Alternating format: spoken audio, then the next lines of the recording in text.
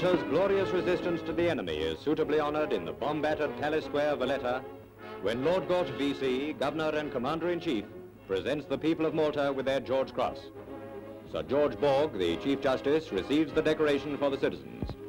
He then takes the casket containing the cross and the King's letter which accompanies it to the stand from which the people of Malta may view their cherished honour until such time as it is taken to every village and town in the island. No people on earth have withstood so much as these loyal and stout-hearted Maltese who now read the King's words of admiration. A young volunteer soldier who was reprimanded for pretending to be an official cameraman that day has earned a place in Maltese history, not because of the historic film that he took, but because of an extraordinary gift.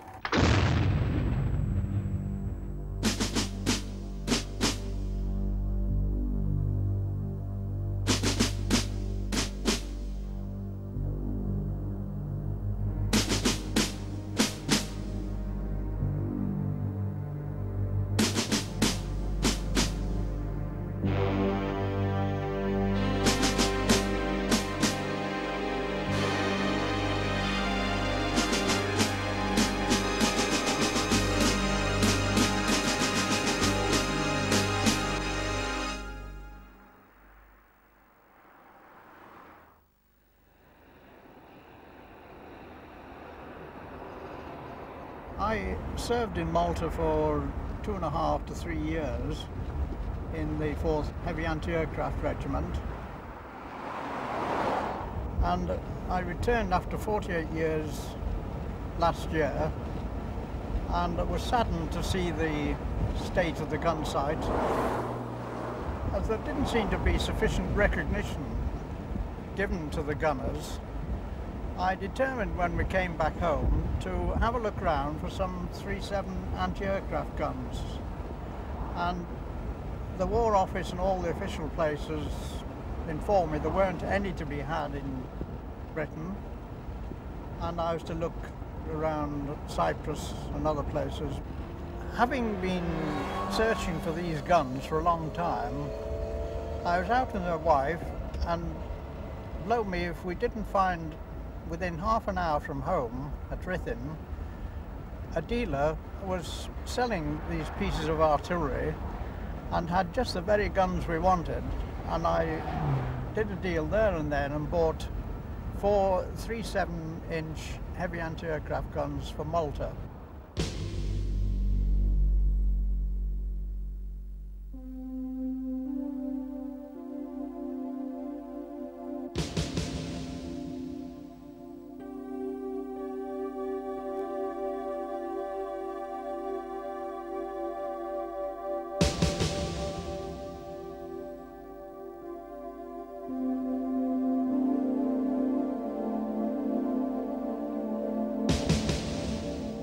The Vickers guns weigh about 12 tons with the platforms on, which have been removed, and the shells would fire to a limit of about 35,000 feet. And they gave a good account of themselves. This was probably one of the most popular of the anti-aircraft guns, the middle range. The dial here the information was fed from either radar or from the predictor, and the two needles, the inside dial would go round and the operator on this gun would match up the needle to the white blob there, and that would give us the bearing of the gun, and there's one on the other side for the elevation. The combination of the two would give us the information required, hopefully. Obviously we have to turn these handles, these are stiff now and have to be lubricated, but they gave us the information to elevate and traverse the gun in the right direction. It would be a 12-man gun team, and one would be responsible bringing the shells over, and he would push the nose of the shell in here. Another man would be operating this lever to set the fuse, and then he would drop it in the tray up here, which of course would be down with the gun elevator, be down here, and then it would be rammed into the breech, this fellow here, and it'd be ready for firing. Another man would be here on the platform with his hand ready on this lever, and the gun would fire.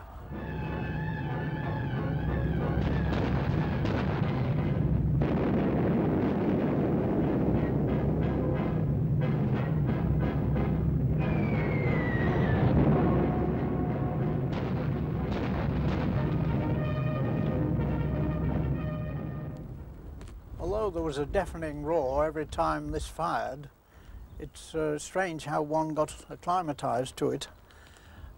Sometimes we were off duty and through the night we'd sleep not knowing whether they'd fired or not. But there were no ear pads or any protection at all, and today even there are many fellows who suffer deafness due to the constant sound of the gun firing.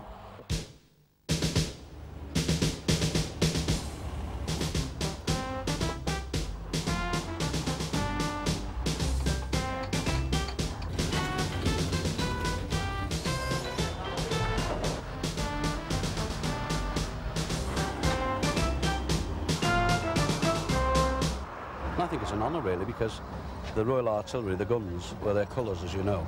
So this to us is, I think it's a nice little honour to move it for them. Really do.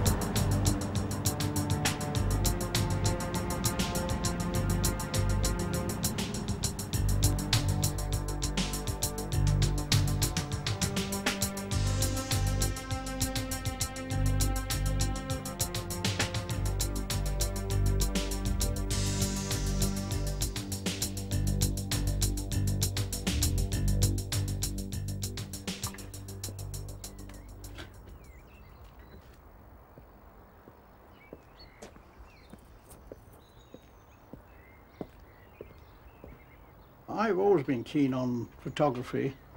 Mother bought this for me, second hand, for my 21st birthday. It's a Kodak, clockwork, very compact as you can see, very primitive, but it did the trick. It was rather a long time before I actually saw the results of the films, because I had to wait until we went away from Malta. And they'd been in my kit for 2.5 years before I got to Cairo and had them processed there. I had to be careful to flannel my way through the censor when we reviewed them. And then they impounded them, and it was after the war that I managed to get them.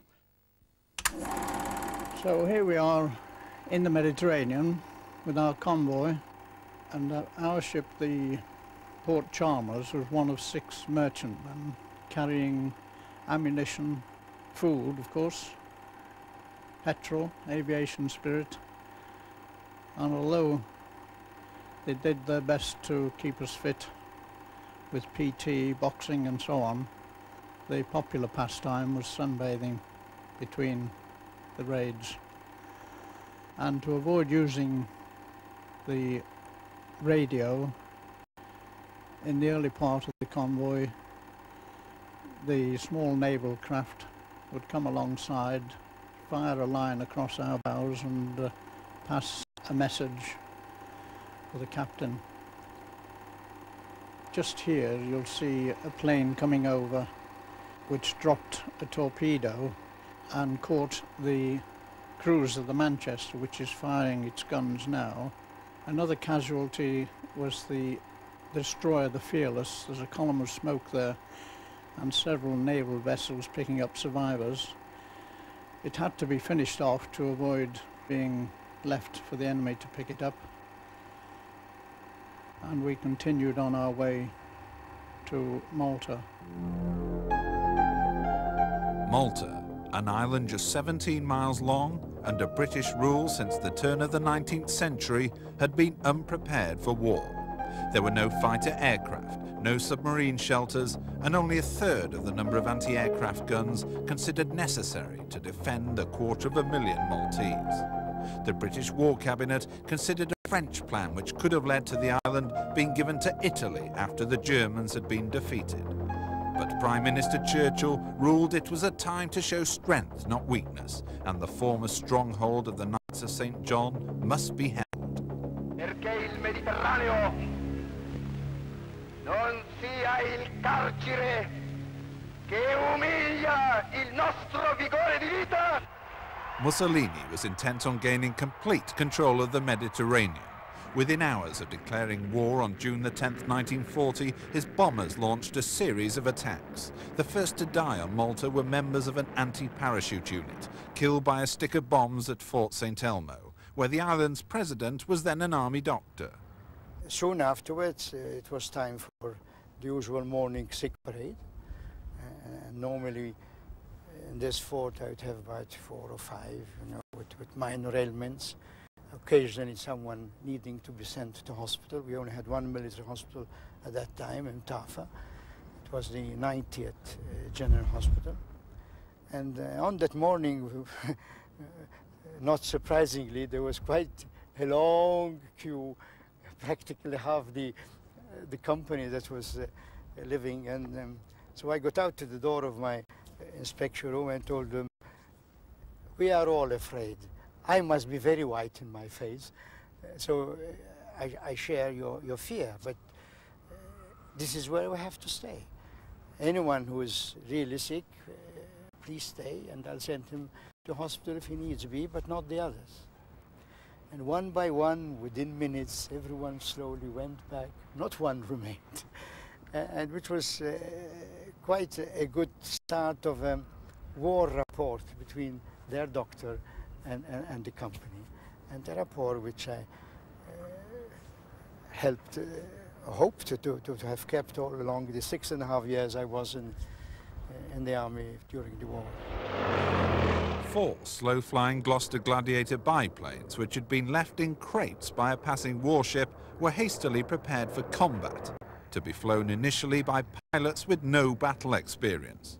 One was soon damaged. The remaining 3, nicknamed Faith, Hope and Charity, faced an Italian Air Force with more than 200 warplanes. At a special reunion for members of Allied and Axis fighter squadrons in London, the last man alive who flew Gladiators in Malta revealed that timing was crucial. You had to have instant reaction to attack. And of course, your main object in a fighter aircraft is to attack yourself and not to be attacked. So if you had any embarrassing moments, they were very, very short-lived indeed, because if they weren't short-lived, then you'd had it. Always, a plane is beautiful an aircraft to fly, highly maneuverable, fully aerobatic, but you had to be, you had to have your finger in if you got jumped. Italian bombers were escorted by CR-42s, which had a better performance than the Gladiator, and by the Macchi, which was a full 70 miles an hour faster. The Macchi 200 had a better performance than the biplane, obviously. It was born later, and had better armament. A small group of Hurricanes flew in to take over the aerial defense, facing waves of up to 70 bombers a day for the rest of the year. 3 top Malta pilots who served with 249, the most successful fighter squadron, returned to their old mess at Medina. Canadian Bob Middlemiss and Laddie Lucas, who flew Spitfires, and Hurricane ace Don Stones. They were brave, those Hurricane pilots. Well, they certainly were. We had a month of it, and that was quite enough for me, and I would have taken the first boat home if I could. Make no mistake, it was a wonderful show that those fellows of yours put Well, up. it's very nice of you to say so. We were very delighted to see you, I can tell you that. Well, I don't know. frightening airplanes In to fact, fly. I think it was Warburton who said when I was leading the so-called wing then, 13 serviceable Hurricanes, with 4 serviceable Spitfires, the ones that escaped from the refuelling thing. They got bombed on the ground the day they arrived. And Warburton, I think it was, said, "Oh, there goes the Hurricanes and their fighter escort." Thanks very much. That's right. In January 1941, the war entered a new phase with the arrival of the Luftwaffe in Sicily. Felix Saar was a fighter pilot. At first we have the order to accompany the bombers. And at second, to shoot down the English fighters who was over Malta. And the importance order was the ships who was coming to shoot out to give to the fish.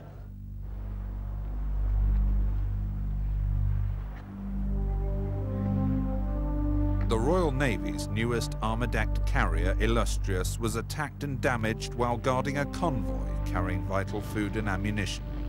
Damaged by 6 bombs and with 126 of the crew killed, she limped into the Grand Harbour for repairs.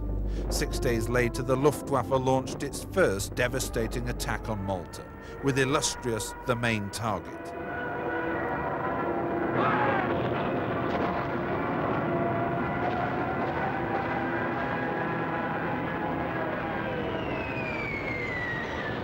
It was like hell. Hell let loose it was. You couldn't speak like to your friend unless you spoke into his ears, like, you know, because it was hell let loose. I mean, when it was a box barrage for the dockyard, you see all the guns around the island, they were given a certain angle and a certain bearing to point their barrels and just fire away, like. And that created a box of steel, splintered steel, around the dockyard, which, when the plane dived into it, which was very, like, you know, it's dangerous for them, and not only dangerous, where with all that shells exploding, because the shells would explode after, so they couldn't aim properly, like. Well, at first the last raid, really, what I remember most, it was its suddenness, which it turned up, and also the quality of the dive bombing. The dive bombing was so intense, and so it seemed to come down perpendicularly. It was a ferocious attack aimed at this Illustrious, and as the ship was berthed in such a narrow area, any misses would have hit the villages around it. In fact, a tremendous amount of damage was done to Senglia, Vittoriosa, Corradino, all those areas. But on the other hand, the defense, the attack defense, mainly the harbour barrage, the Grand Harbour barrage had just been contrived a day before, just been completed, and the Germans had their full blast of it. And they suffered so much that, again, the bombing was never quite of the same caliber. All through the war, I've never seen anything like it again. The Illustrious somehow survived repeated attacks and sailed for Alexandria. More than 100 German aircrew are thought to have been killed, along with many civilians. Hundreds were trapped beneath tons of rubble as whole streets were destroyed.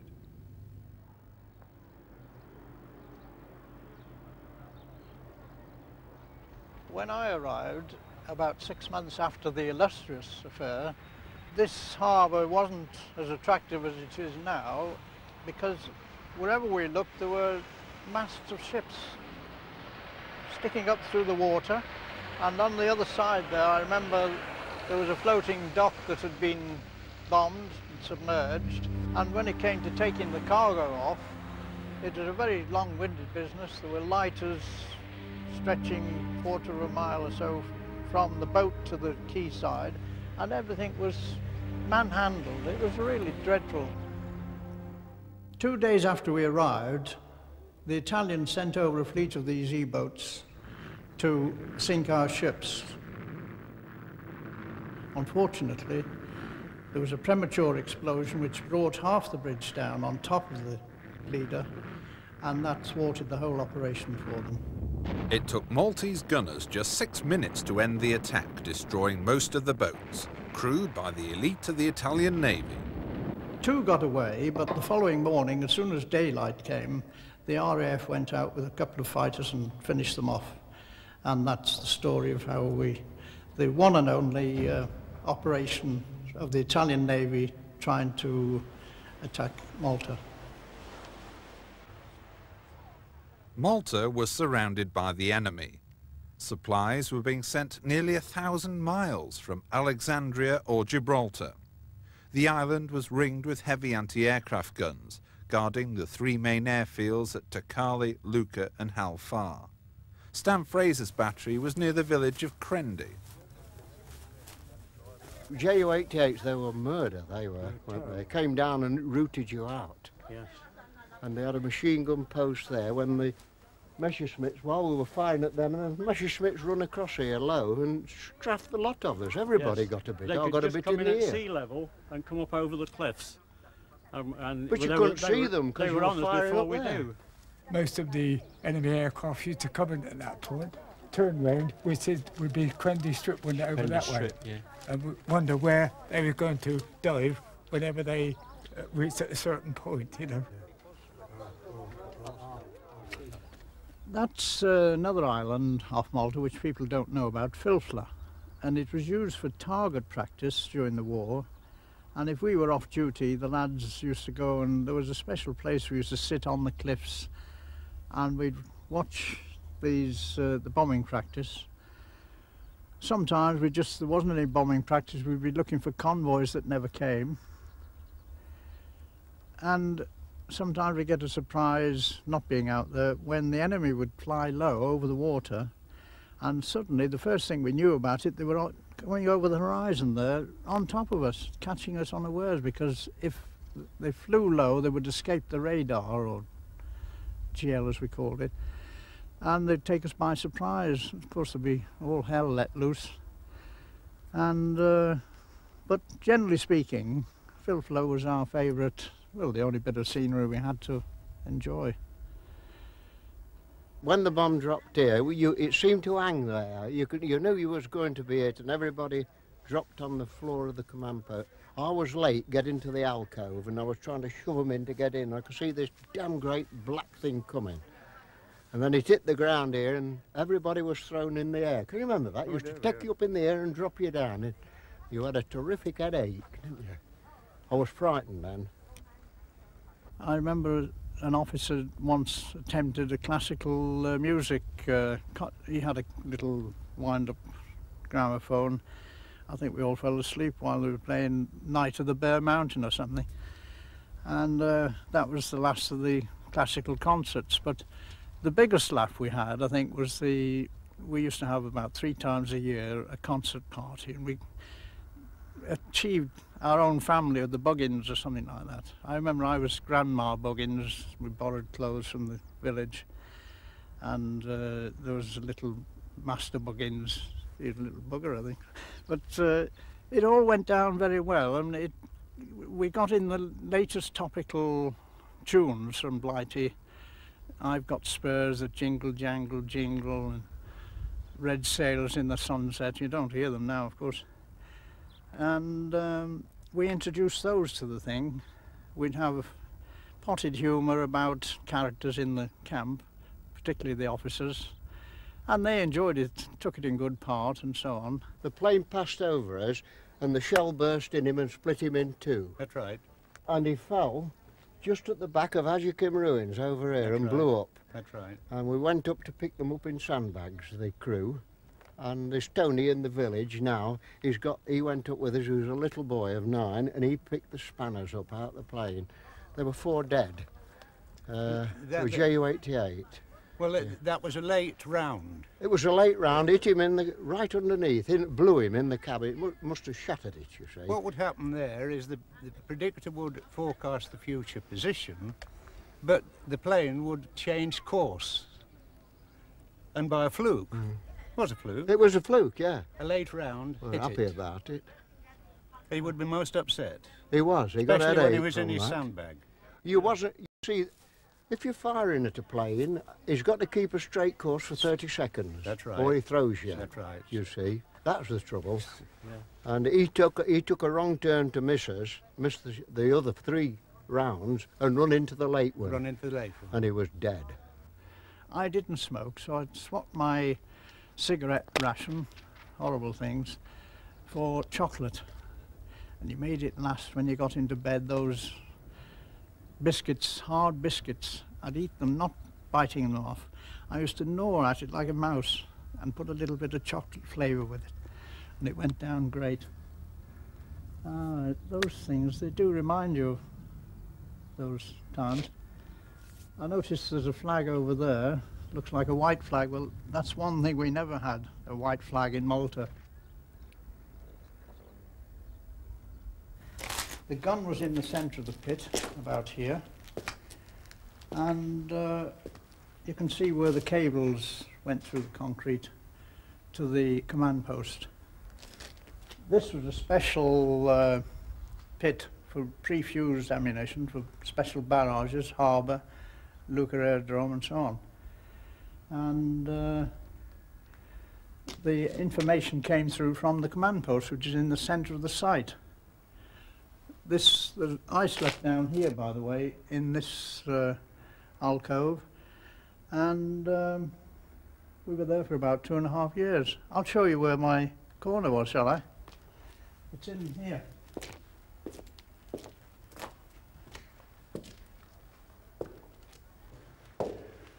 Oh, it's cooler in here. And my corner was over here. I had the bed down against this wall. The grapes weren't here, unfortunately, when we were here. See, I could have laid in bed and just pinched a grape or two, like the Romans. And on here I had my cupboard with my diaries in, handy, because we had the siesta after 1 o'clock, and I'd get busy with my diaries. The sergeant had a privileged position in this room. He could keep an eye on me, well, if it was necessary. But we all lived as one happy family. Although he was a sergeant, he was just one of the boys. We all went on our day off together.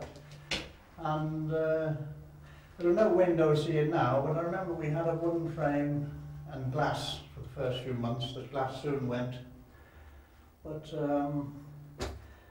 in a way, looking back, it was a wonderful period. I wouldn't have missed it for worlds, really. At the time, it was different. Still, I better not reminisce too much.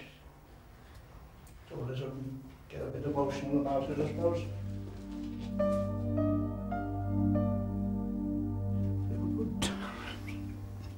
They were good times. You can't help thinking about the fellows who didn't come back.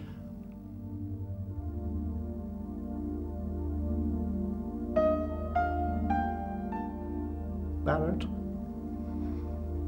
was him or me. We saw the bombs actually coming down.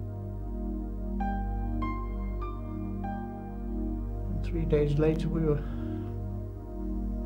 on the burial party.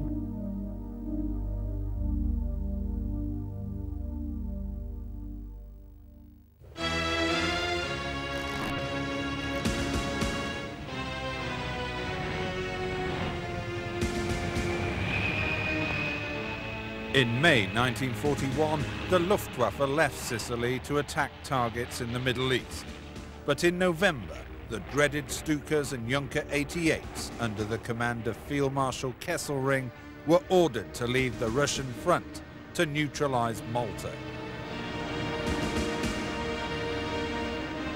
What was to become known as the Black Winter was about to begin.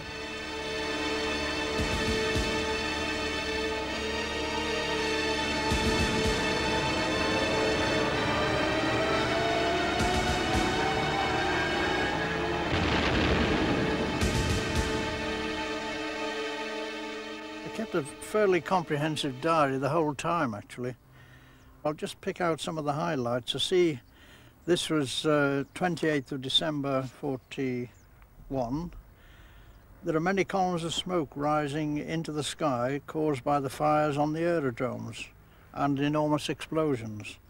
New Year's Eve, last night was the worst we've had for raids. The alarm would sound just after we'd got into bed for a minute or two.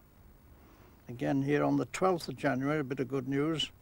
Gunner Fraser was appointed Lance Bombardier. Most of the men seemed pleased for me, and I was pleased because it meant another sixpence a day. 25th of January.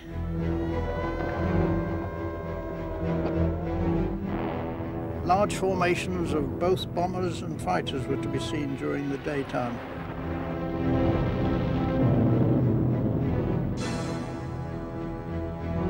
th of February, we were in action all day.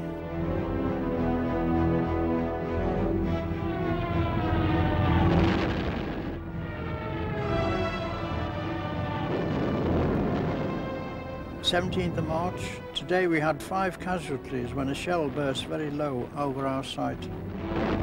They spurted machine gun bullets at me. With only a handful of British fighters in the air, the gunners, at times starved of ammunition, faced hundreds of sorties a day. The island suffered the equivalent of the devastating attack on Coventry for 30 consecutive days. On the 3rd of May, last evening, we experienced the worst direct attack. One of our number was killed and several seriously injured. And 2 days later, on the 5th of May, today the funeral party left for a burial. This is the 4th time we've sent a party. There's rather a depressed atmosphere about the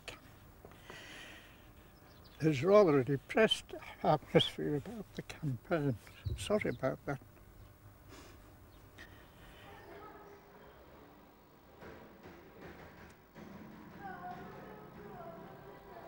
After the attack, we used to go out, and because we used to have the spotters and used to tell us where building has been bombed, and used to go and see even in the streets, and we used to pick a lot, but not all the civilians, my friend, even soldiers and whoever used to be in the streets, because in Malta really they didn't mind much during the war. As I'm saying, everybody was busy, you know, of doing something. So we used to pick not only civilians, even military, Navy, Air Force, whoever we meet in the street, we used to pick them as well.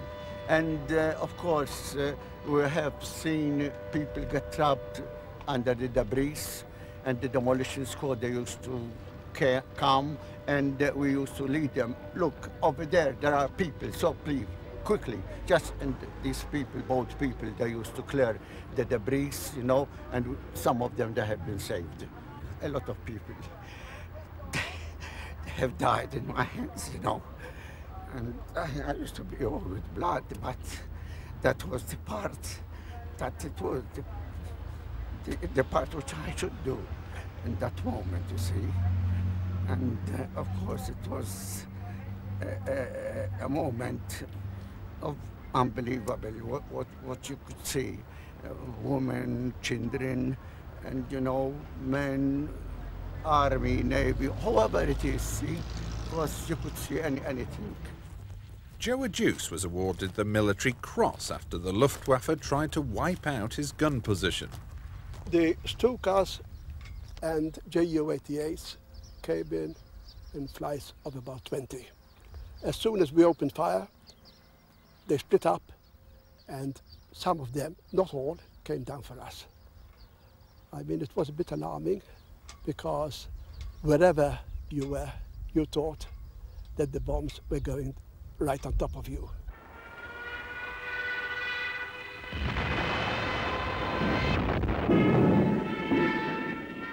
Wherever you moved, all you could see were bombs coming right on top of you. The earth around Salina is mostly clay, so they made very big craters, but luckily casualties were not high. They managed to hit 2 of the guns and drop inside the barbed wire perimeter, 128. That means that's the number of craters we had over here, which, as you can see, it's not very, very big. But notwithstanding, we always carried on, and there wasn't one day when we were not in action. There was so much destruction that the German pilots were becoming short of targets. I saw this guy, and he obviously at this stage, he must have seen me. He waited till I got to the end of the road, there, around the corner, and he machine gunned me for the first time. And I thought that was that. But then I realized he was carrying around having a second shot at me. But by that time, of course, I started looking for shelters and found a rock, and I was well and truly behind a rock. And he fired away, and I thought that was the end of that. So I got on my motorbike and realized he was coming in for the third time. And it was at that stage I realized that I had to take, again, evasive action. Got onto this beach post, which was very close, and I knew there I'd be impregnable. And I think he realized that he'd lost that particular battle, so he waved at me, and I waved back at him, followed by a few expletives, I should think, and that was the end of the session. All these shops were absolutely, completely, I wouldn't say wiped out, but they were so badly battered. The shop windows, there was no pilfering, because there was nothing inside to pilfer. Nothing to take. Nothing to remember pilfer. that. A day, we had to come looking for a good meal, and somewhere where we could get a clean bed and sheets for 1 or 6 pence a night. And what about the girls? Straight Street. Oh, there were plenty of girls for those who wanted them, but I see. they were there, and you just had to take your chance, I suppose, when you could get it.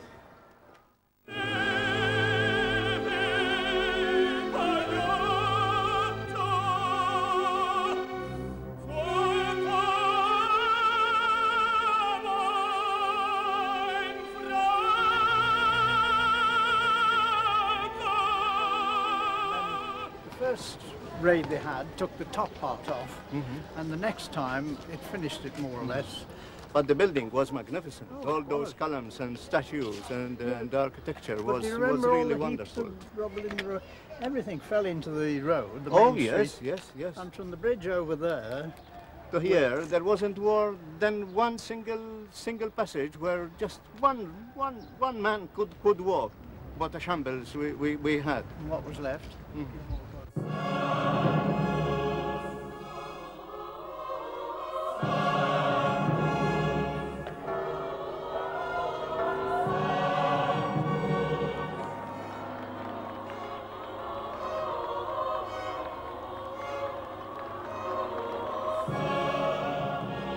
The Maltese devout Catholics were convinced that with God's help the island would not fall.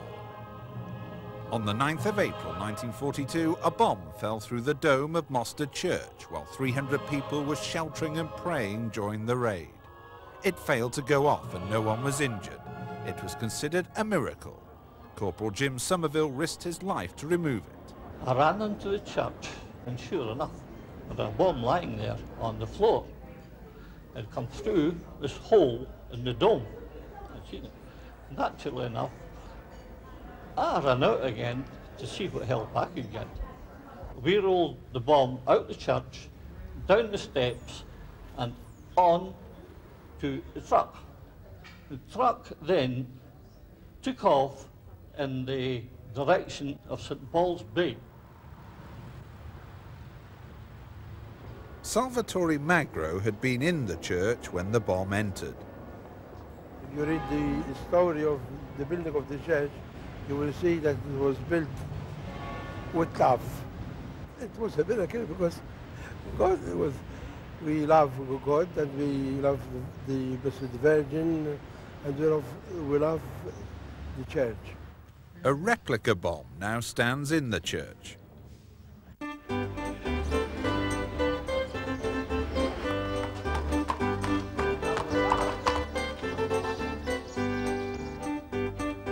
Stan made a nostalgic return to the former pub where the members of his battery used to call. Hello, Jane. Do you remember all those years ago? Yeah. You had the pictures on the wall. You remember the pictures you had on the wall in the bar? And we used to come and drink your ambeet. Yes, yes. Oh, it is a long time ago, but here are some of the gun teams, look. Yeah. And Howard Bell, he writes to you. You came to this concert, I remember, with the family, and we borrowed clothes. We borrowed skirts from you and hats and things like that. Here they are, look, it's probably your old Sunday coat. The old sign was brought back, this time, though, to hang in Stan's honour.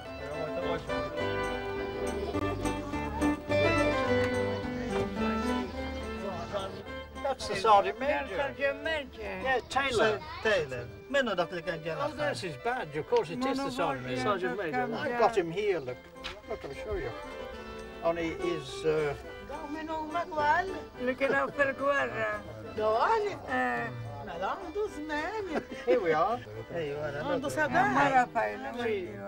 BSM Silas, we called him, Taylor. Silas Taylor. And Freddie Cox here, he's dressed up in some of your skirts.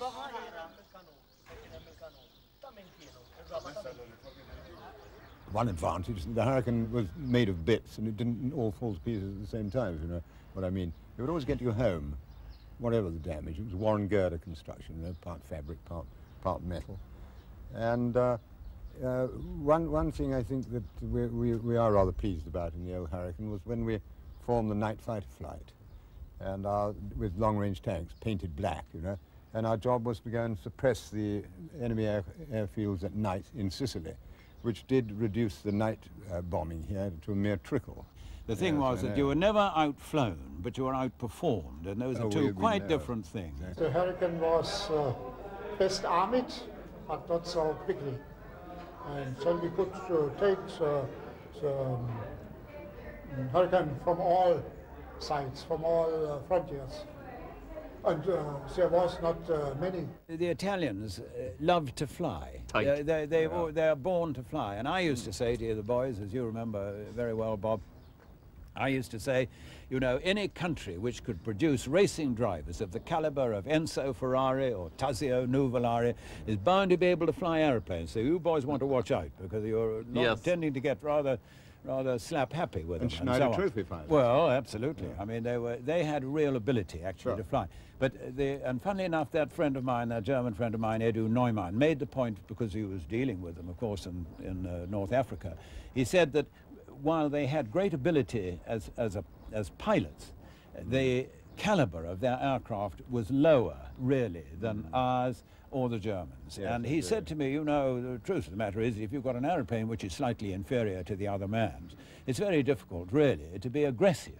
And so these fellows, they used to fly over the top here, and we used to see them, and you could see them doing these upward rolls, and sort of rolls off the top and coming down, you know, and up again, a roll to the right and one to the left, and then give a squirt at something.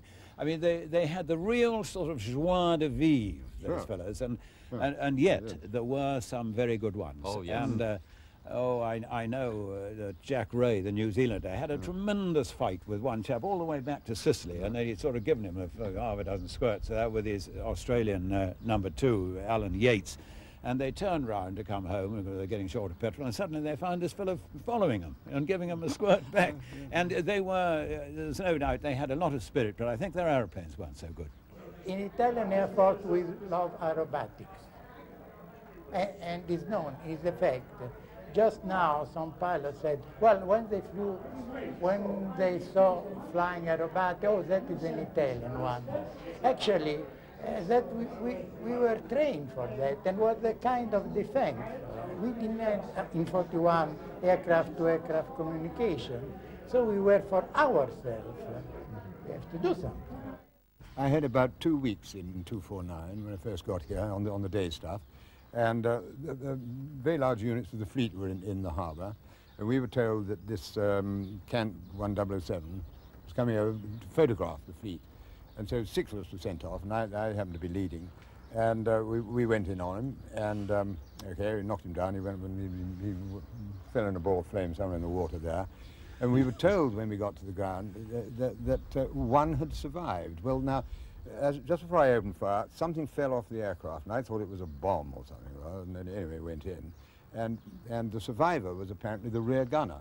And the intelligence officer went down to interview him in the hospital at Carafana. And he was asked, why did you abandon the aircraft? Did you tell your captain? And he said, no, I see 6 Hurricanes, I get out. It's not my war. Well, and he's alive, or he's alive. Well, I remember also when the Italians flew the 109s, you could always tell because there was tight formation. Yes, that's quite They right. didn't fly, you know, the widespread that's right. formation That's right. that the Germans did. To win the air battle, Malta needed Spitfires. 47 had flown in on April the 20th, but they were monitored on radar and bombed as soon as they landed. New tactics were needed. We'd got an altogether different organization on the ground. We had the army helping us with the refueling because all the Bowsers had been destroyed, and it was all being filled with 5-gallon cans. We had the army working with the Royal Air Force, and we actually had the Navy as well. I think that surprised them a bit when they found they were working on Spitfires on the ground. And they'd got it down to the point where they reckoned that on the turnaround they could do it in half an hour. Now, when it actually came down to it, there was a Malta-trained pilot in each pen.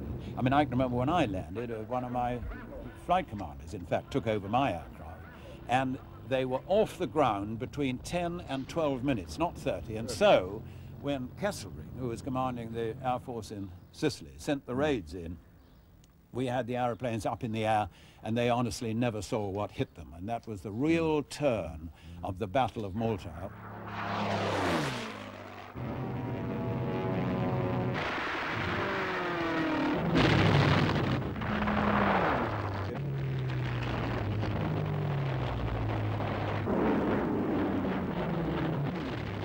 On what became known as the glorious 10th of May, 63 German aircraft were damaged or destroyed. The Spitfire could outturn the Messerschmitt 109, which gave the pilot a key advantage. I was very good pilots, so Spitfire pilots. It was horrible for us.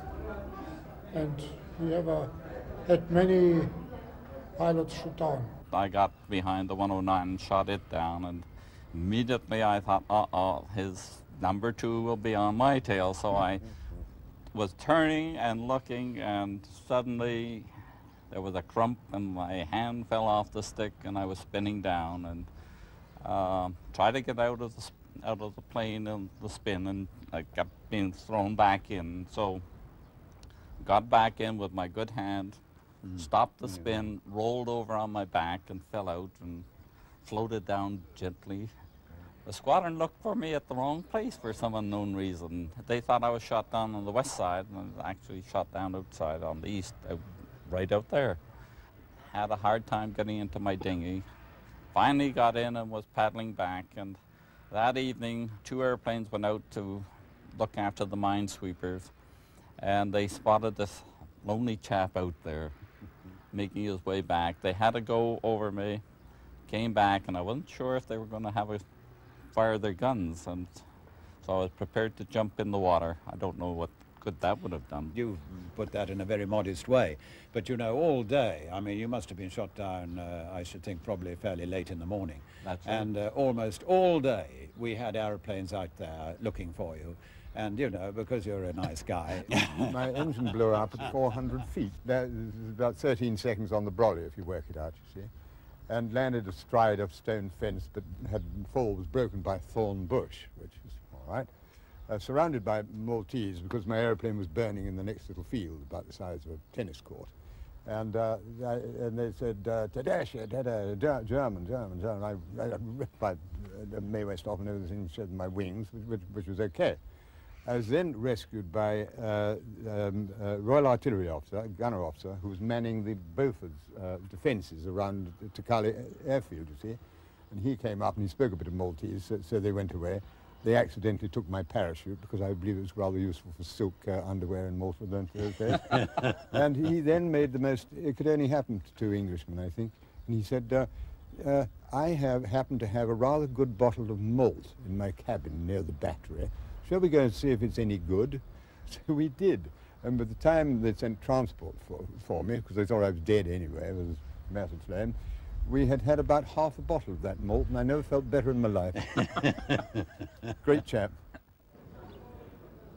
If I were asked the $64,000 question, which I would rather go through, bombing or hunger, I would rather select bombing.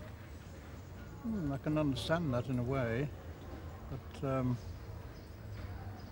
well, I don't know, really. It's a hard choice, isn't it?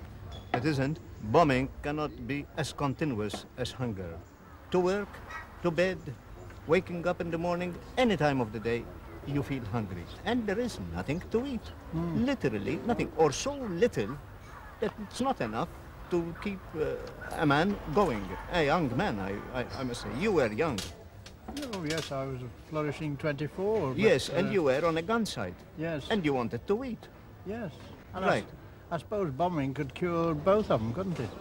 As food supplies had dwindled, communal feeding stations, or victory kitchens as they became known, were introduced. Doris Bonello was a supervisor at Medina. At the kitchen we used to have a lot of vegetables, all kinds of vegetables, turnips and potatoes and pumpkins. It were available at that moment.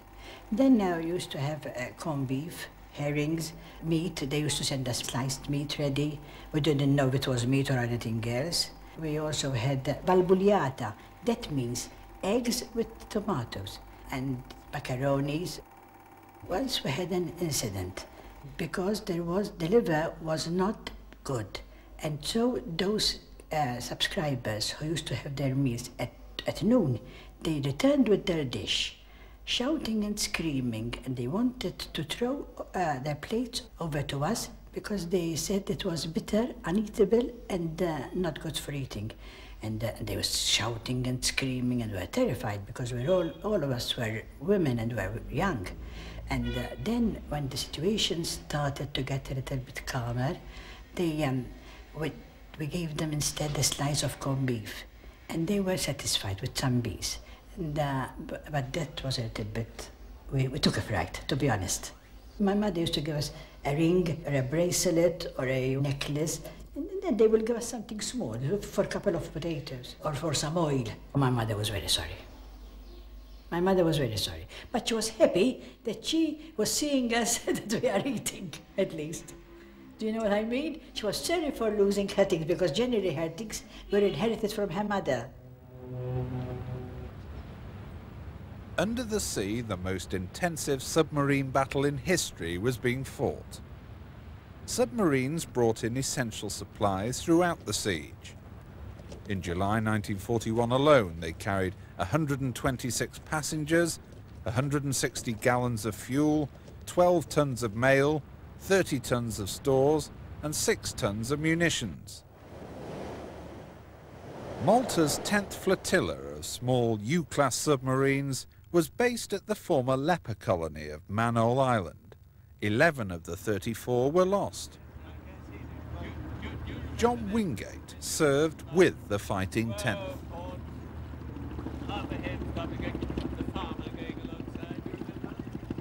Most people volunteered for submarines. They loved submarines. I think they loved it because it was a sort of separate navy on your own. You were away from all the brass and all the guff. We wore sarongs at sea, and everybody tried to have a better sarong than the other. And of course, I gather Cunningham heard about this and was absolutely furious. And so we all had to dress properly. But as soon as we were out of there, we were back in sarongs, trying to cope with the heat. I took passage on the submarine P-36 to come to Malta as spare crew. She was sunk a few months later by aircraft while alongside the submarine base. I then joined the P-39, and she was also sunk alongside by aircraft. I joined the P-34, which eventually became the Ultimatum, and she survived the war. But when she went home, I joined the P-43, which was a unison, and I came home on her. They were so sensitive. For instance, they're only 700 tons, and in trimming a boat, it was very, very sensitive. If a heavy stoker was up in the fore ends and you had to go on watch, he had to get permission of the officer watching the control room to go aft, because his weight, moving 60 feet from one end of the boat up in the fore ends to the after ends in the engine room, changed the whole moment of the boat. And her trim, her bows would come up. If her bows, you're only 12 feet below the surface, and if her bows came up and showed in the surface, that was suicide. And in bad weather as well. They were so sensitive that if you left the periscope up for more than 3 seconds, you would break surface. On one occasion, we were attacked with 144 depth charges. The noise was tremendous, and when you had a pattern dropped round you, it shook the submarine like a dog shaking a rat. I think we were glad to get to sea to get away from the bombing, so the one counteracted the other. The British torpedo, you could see coming for miles. It also made a noise like the Welsh Guards going down the Mall, whereas the German torpedo was silent and you couldn't see it. And sometimes you'd have the embarrassing situation where a torpedo, which was maintained there in Torpedo Creek across the way there, something would go wrong with the gyro or the depth keeping, and it would whiz above your own head, which frequently happened. Sometimes they would go off underneath you, hit the bottom. Because the most unpleasant area for us was Maritimo off Sicily or off Tunisia. And we loathed off Tunisia and off Tripoli because the enemy had mined it unmercifully. 58,000 mines laid. And to go on patrol, we had to go through the minefields every time. We knew there was a minefield there, but you could get through these minefields, and this particular time we were a bit too close to when we heard the wire coming down the side of the boat. And of course you hold your breath then and just wait for it to slip off the other end. That's all you can do. We, I'm afraid, kept the record for being hunted and held down. We were held down for 36 hours in deep water so we couldn't bottom off Sicily. We ran out of air. We were hunted by 6 destroyers for 36 hours. It was most unpleasant. We couldn't breathe. We ran out of oxygen. We got the most appalling headaches. And every breath you took, you filled your lungs up to the very bottom. Every breath was the most appalling pain and effort. And of course, you still had to do your duty. There was no eating. There was no talking.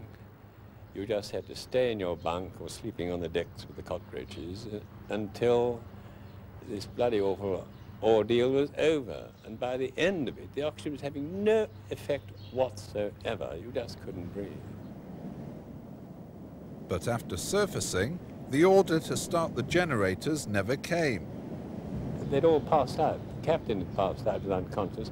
He'd opened his head up on the side of the bridge. And with this sudden air, they'd all passed out. So eventually, we saw there was nothing there. He gave the order, and we started generators. We couldn't even light a cigarette. That's all they wanted, a cigarette. The match wouldn't light. I personally think the Fighting Tenth bloody well won the war. They stopped Rommel. If Rommel hadn't been stopped, the Japs were on the Irrawaddy. The Germans are coming through the Caucasus. They would have met Rommel in the Middle East oil fields, which they'd taken. The Germans have joined up there, gone through Afghanistan, and joined the Japs in the middle of India. Where would we be now? We wouldn't be standing here. I think it's as simple as that.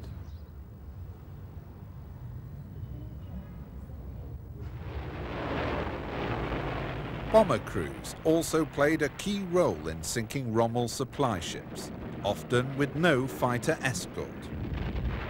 And the only way to destroy a ship was to fly low along the water and at the last moment pull up and try and get the bombs into the side.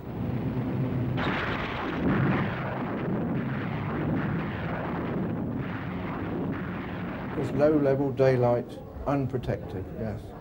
And the rate of attrition was terrible in Europe and in the Mediterranean and everywhere. Very brave fellows they were, and most of them are gone, of course. Rations had been cut and cut again throughout the siege as supply ships were repeatedly attacked and sunk. On the 10th of August 1942, the largest convoy ever seen entered the Mediterranean. If Operation Pedestal failed to deliver supplies to the island, surrender seemed certain. 2 battleships, 5 aircraft carriers, 8 cruisers, 32 destroyers. We thought we was in for an easy run. With this one going to Malta, it really was. It was the one that, I'll tell you honestly, it frightened the life out of me, and I know other people were.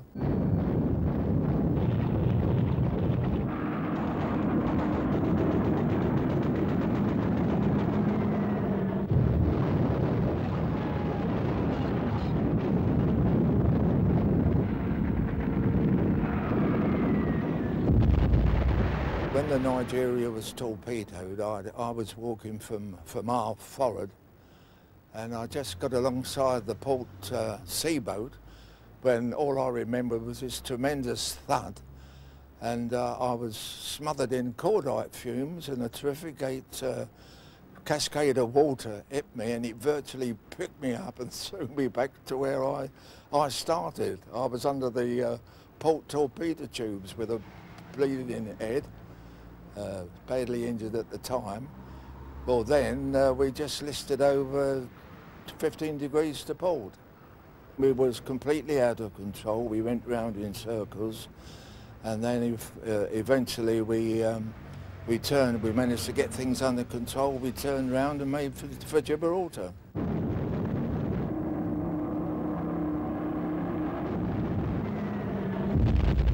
Over 850 Axis aircraft, submarines, E-boats, cruisers and destroyers lay ahead of the ships. 1,000 sailors gave their lives, and almost 2/3 of the desperately needed supplies were lost.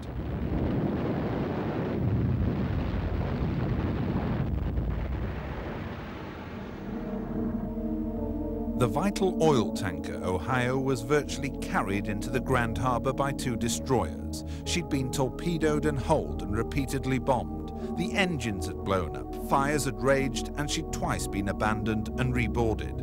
Edmund Baines commanded one of the destroyers. The Ohio was in a hell of a mess. She had a large hole in her left, on her port side, with a large flange sticking out, and was floating, I suspect, on a sort of air cushion between the upper deck and the fuel in her holds. We got each side of her and made good progress. She was vital, of course, to the survival of the island because there was no fuel. It was incredible, really, that she actually made Valletta at all. The state she was in was so ghastly that she could have sunk at any moment. More supplies reached the island in November and December. The siege was finally over.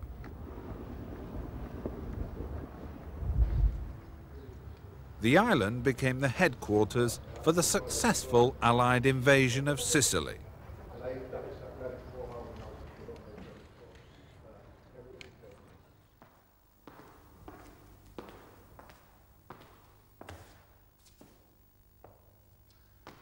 What you're seeing to my right is the wall map which describes what happened in the invasion of Sicily, Operation Husky. This is in fact one of the biggest landings in history. It involved no less than 3,500 ships, 7 divisions, and 100 miles of beaches. The green lines on the map will show you the area which was covered by the Americans, and the red lines will show you the area which was covered by the British. And the Allied commanders, including Montgomery and including Eisenhower and Cunningham, had gone to the south of Malta to see the gliders going in to the beaches. That was, in fact, the opening of the gambit of the first attack on mainland Europe. That was carrying the war into mainland Europe on Axis territory. This is very important for people to realize that up to then, the Allies had been on the defensive.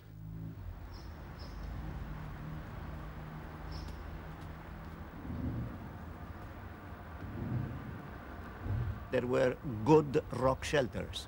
Otherwise, there would have been much greater death. I, for instance, twice within 3 days, I was in an air raid shelter in Valletta when the shelter I was in received a direct hit. and that is because it was solid rock. Had I been anywhere else, I wouldn't have been here today.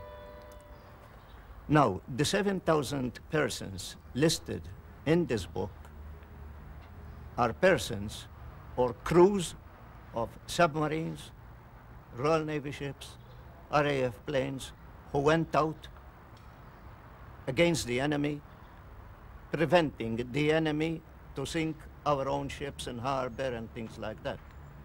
So they died in the defense of Malta. This is the thing. The people listed here all died in the defense of Malta. Some of them have got a grave in Malta. Some of them have got a grave in a foreign land, that is Italy or North Africa or Tunisia. And some, the sea is their grave. It's regretted, but that's what it is. And those names I have been able to get by researching in registers produced by the Commonwealth War Graves Commission. There are many stories. For instance, one family in Hamrun, there was the mother, father, and one of the sons died on one particular day. Only 4 months later, when their other only son died on board in a warship. So the whole family went. There are other stories ad infinitum. People going to work, the man goes to work and he comes home and he finds all his family, a wife and 3 children, all killed. It's very, very, very tragic to say the least, very tragic. To Malta's long and glorious history, another page was recently added with the presentation to the island of the George Cross. I got into a bit of bother taking photographs in this reserved area of the George Cross ceremony. And when I got back to camp, I was dealt with and reprimanded for taking photographs where I shouldn't have been. All the official photographers were there, and there were 1 or 2 amateurs like myself. Still, although I was reprimanded, I still got my pictures, which was the main thing.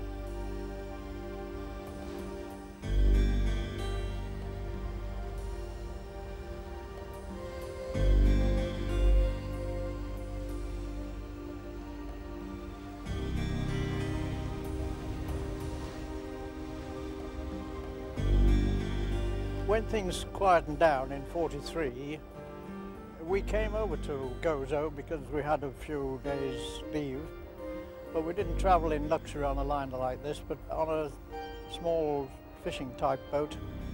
I can remember the people were lying about sleeping.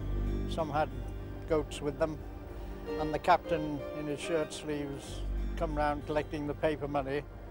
They were George V half crowns overprinted at a shilling. And the fishermen we passed were in the little boats off the cliffs. I can remember that very vividly. It became quite a nice place to visit because there was no action over here and plenty of food, because they grew it all over here.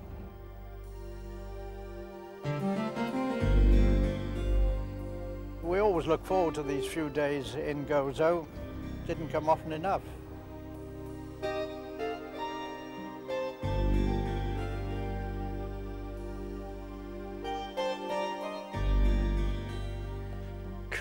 Lord, it's still as hot now as it was 50 years ago when we were here last. And I remember there were 4 or 5 of us.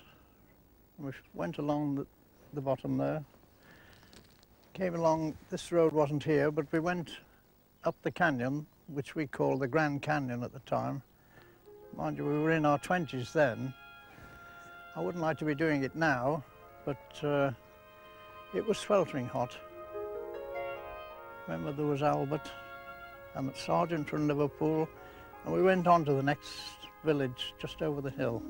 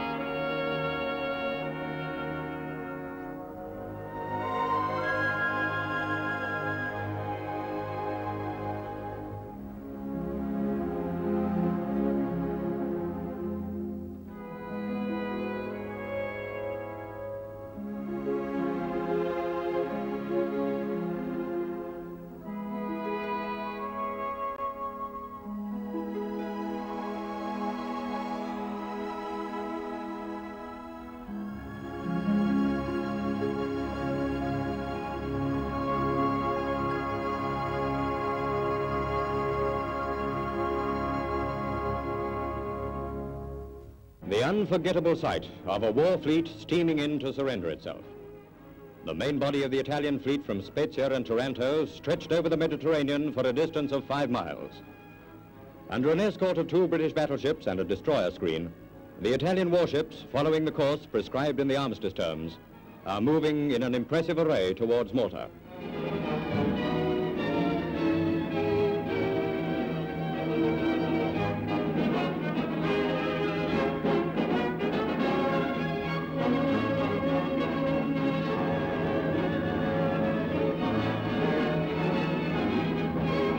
The naval wealth of a beaten nation given up in surrender.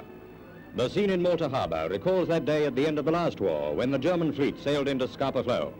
The Italian fleet was surrendering at 3 different locations here. I remember going up on the roof to see 1 or 2 of their big battleships coming out, and they anchored off Valletta harbour. To us, at least to me, it was a day that I shall never forget. Instead of as conquerors, they came as conquered, okay? And they surrendered here. And the famous signal of Admiral Andrew Cunningham, known commonly as ABC, is one of the biggest messages I can ever think of.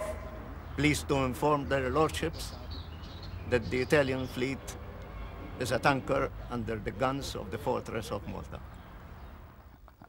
Malta dog. I've been asked about Malta dog. It was a sort of pretty violent enteritis, and the only cure for it, the MO down here had, was a chalk and opium pill, which he said would really work very well if you send it down with a port and brandy mixed, you see. And I must say it did take some of the pain away. Well, it but seems that's what Malta dog was. Well, it seems to me Malta dog was right here. The people going into the John, sitting on it with a blanket over them and coming at both ends, which yes. was well, it was very unpleasant indeed. I and unfortunately, very weakening. Well, very it weakening. was. I wasn't a bad sufferer, but I do remember very well Stan Grant, who had 249 just before me, had a very strict rules about it. I mean, he wouldn't have pilots flying with the dog. And, you know, we were all so keen to fly and get at them and so on. And there was a New Zealander called Jeff West who had flown in Douglas Bader's wing at Tangmere. Now, he was a terrible sufferer from this. I mean, he used to get it about every 10 or 12 days. And, you know, he really let fly when about the unpleasantness of it. And I can remember one conversation one morning. And Stan Grant came down, and Jeff had it, you know, pretty badly. And he said, "Jeff, do you feel any better today?" And Jeff said, "Yes, I do, sir, but I don't think I could do more than 40 minutes in the cockpit, sir." And so Stan said to him, "Ah, yes, Jeff, but do you feel that you can fart?" And he said, "No, sir, because I don't want to." It was a very unpleasant disease. The other thing was sandfly fever. The Sunderland I was supposed to be on to go to the Middle East, sort of tour expired here after 9 months. was sunk at its moorings in Califrana Bay. And so I had to wait for the next one. And the AOC, through Woodhall, sent me a message saying if Donald Stones thinks he's going to cause a drought in the bars of Valletta while he waits for his next Sunderland, he is mistaken. He is to take a VHF set, and one of the sergeant pilots who's going with him to the Middle East, and a yeoman of signals from the Navy, and they are to become visual controllers at the Palace Tower overlooking Customs House steps in Malta. And the job is to shout at the boys, all his friends, saying, 109 behind you, for God's sake, break, and that sort of thing, which was our job. And when April was coming up, I thought I'd test the controllers down in the pit, in the ditch, you see, and say 30 plus over St. Paul's Bay. And before I could say April Fool practice, all the sirens in the island went off, you see. And I was cranking this handset, field telephone, saying, look, it's only a joke, it's only a joke. And when he came back, he said, some joke. Group Captain Woodhall wants to see you at 5 o'clock in his office. So my flight sergeant pilot said, you're for it now, this time, you see. And when I got down there, he said, I didn't tell me to sit down immediately. He said, you better read this from the Air Ministry. So I thought, well, how can they have arranged a court-martial quite so quickly, you see? And it happened this morning. And fortunately, it said, inform Flight Lieutenant Stones he's been awarded a bar to his DFC. And Woody, being Woody, said, now, go down to that little draper's shop, get that tit sewn on your faded DFC, and I'll take you up to Takali tonight and we'll have a party.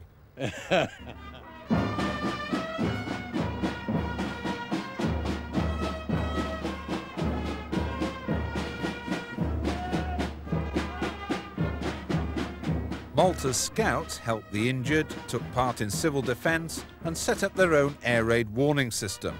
The island's governor, Lord Gort, presented them with the Bronze Cross for special heroism and extraordinary work.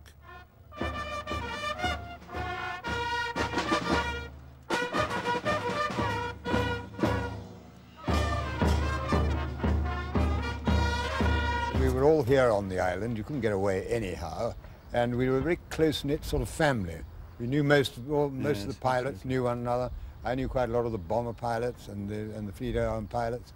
And we got to know the Maltese very well, and the other services, the submariners, the army, the gunners.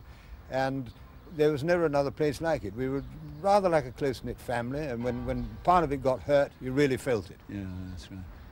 When I went back to England, gave me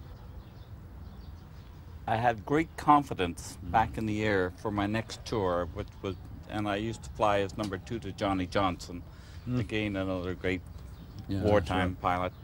And I think it was what I learnt out here that gave me the, Oh, I'm sure of that. My memory of the place, really, curiously enough, is not a personal one about myself, but was about our AOC, Hugh Pugh Lloyd, who really was a marvellous leader and a wonderful chap to work with, and as a squadron commander he could not possibly have been better to work with. And I can remember he was wonderfully good at these pep talks that he used to give, and I can remember one bunch of pilots came in, I think off the Wasp, and he gave one of these theatrical performances, which he was always very good at, with a whiskey and soda in one hand and a cigarette smoked through a long holder in the other, and with plenty of theatre, plenty of pauses, plenty of nuances and all that. And I can remember him finishing one of these talks off by saying, and so, gentlemen, you know how the battle lies here. Win this fighter battle, and all the rest of your life you will be able to say, I am proud to have been here. Very true. Without anything on the top, then you wake up in the middle of the night when it was much cooler.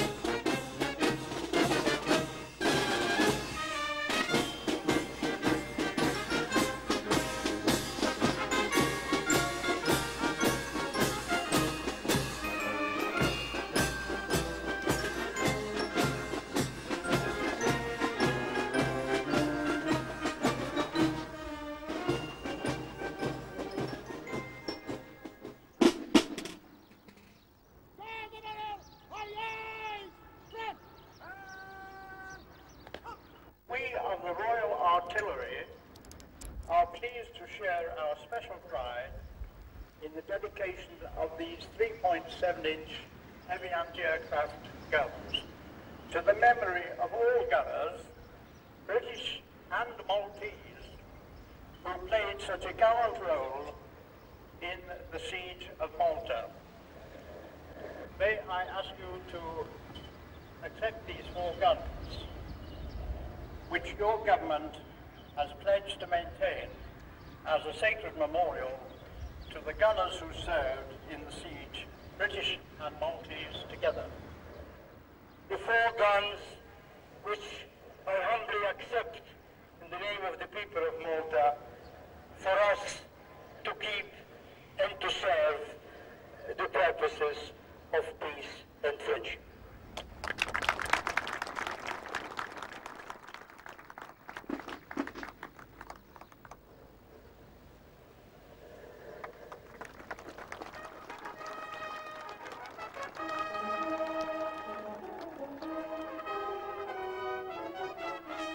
I think this is an example of true loyalty to regiment. To have got by his personal efforts and persuaded people to get these guns here, to get them in such good condition and then bring so many members of the 4th Heavy Anti-Aircraft Regiment who actually fought the guns during the siege is a tremendous personal effort on his behalf and should be recognized as such. He's overcome enormous hurdles to do it. When I first heard about it in my capacity as the Master Gunner St James's Park in London, I said we had to give absolute support to this. And we managed to help him get the guns to a workshop, get them all stripped down and cleaned and sorted out and then shipped. But he arranged it. He made the plan. The tribute is to him.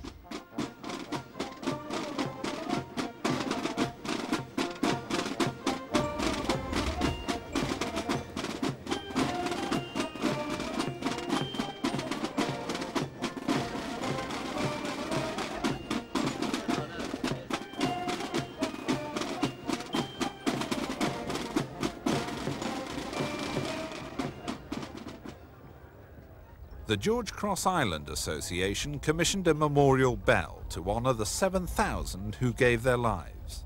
Lord Lewin is president. The veterans of the George Cross Island Association, renewing old friendships when retirement gave them time to revisit Malta, felt there should be some lasting memorial of those times, and particularly a tribute to the many men, women, and children who lost their lives. Mr. President, in 1942, your former Chief Justice, Professor Cremona, wrote the following lines: "From here, orgies of noise and violence, scattered about the ordered bones as steel, attacked the substance of all softer things, and caused the island and the earth to reel." This impressive monument, which we inaugurate today, commemorates thousands of men, women, and children of Malta and other lands beyond the sea who died in the defense of these islands 50 years ago. For their gallantry in that struggle, my father, King George VI, awarded the George Cross to the island fortress of Malta to honor her brave people and to bear witness to a heroism and devotion that will long be famous in history. 2 years earlier, about the time when the war correspondent Alexander Clifford conceived the imaginative idea of an award to the island, the King had written, "I have already heard of the gallant and fine bearing of the Maltese people since they have been brought within the battle zone, and I have no doubt that they will be worthy of upholding their great tradition in this struggle in which they are now actively engaged." He was right. They were worthy. Their heroism and devotion will long be famous in history. We must continue to bear witness to that. This monument is a magnificent and lasting symbol of the spirit which my father recognized. I am proud to walk in his footsteps and to share with you, Mr. President, the honor of dedicating the Siege Bell Memorial on the George Cross Island.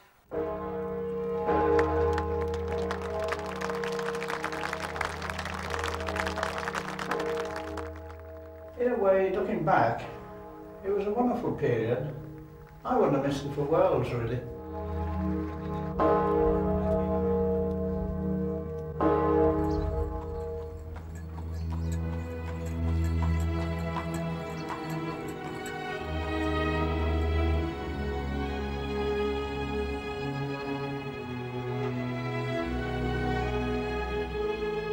Malta is now a peaceful, prosperous island, attracting 1 million tourists a year.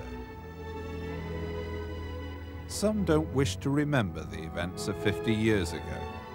Others believe the world must never be allowed to forget.